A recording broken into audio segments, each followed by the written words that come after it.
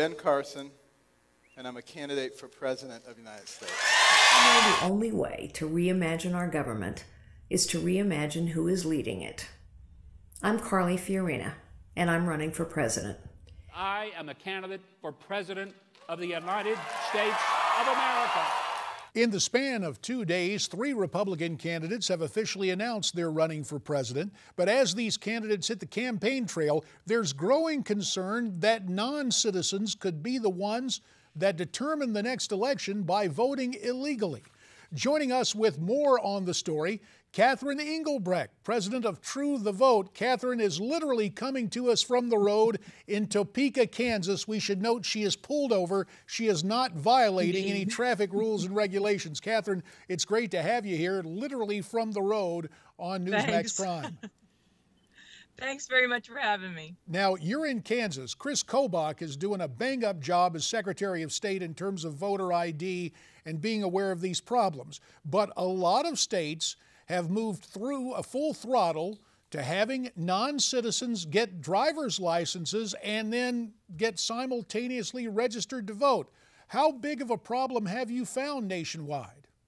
Well, you know, we are right now undergoing a comprehensive research project where we are going state by state to try and understand their process for not only registering these newly minted quasi-citizens, I guess you might call them, in understanding what their driver's license looks like, and not only what it looks like on its face and how that might impact their experience at the polling place, but more importantly, how is the data being managed behind the scenes? And frighteningly, JD, what we're finding is that in many of our largest states, California being one, there is no separation between citizen and non-citizen status as far as the databases are concerned, which means the floodgates are open.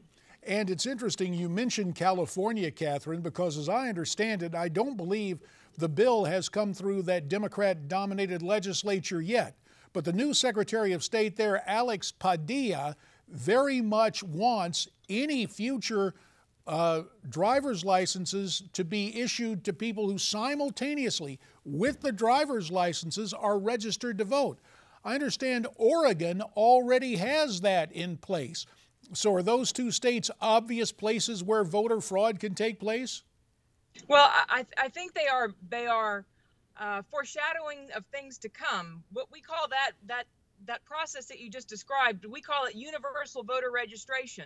And if you do a little research on a universal voter registration, you'll find that both Eric Holder and President Obama are both huge supporters of the idea that if you exist on any government role anywhere, you should be automatically registered to vote. You put that together with the problems that we're now seeing, again, in states like California, where there is no separation to protect the citizenship status, and it's a perfect storm. And that's where we're headed. I mentioned Oregon in passing, and Catherine, correct me if I'm wrong, but I thought there was a voters' initiative in Oregon in the last election that was supported by people across the spectrum, specifically to try to keep illegals from voting, and yet the new governor signed a bill from the legislature, and there again you have that aforementioned universal registration. To be fair to people around the country, people who may not be big political players, they understand what is at stake here, do they not, even in Oregon? I believe in what we have seen over these years since True the Vote's inception in 2010 is that more often than not, Americans may not stand for a party or a candidate, but they will stand to protect their vote. And yes, JD, they absolutely understand what's at stake. When you don't have to prove who you are when you vote. You don't even have to be an American. At that point, it becomes a body count to the polls. You're no longer competing on the battlefield of ideas. You're just dragging people across the finish line. And that's not the way the Republic was ever intended to run. Catherine, we have about a minute left. If people suspect voter fraud or want to take action, what do you recommend to them?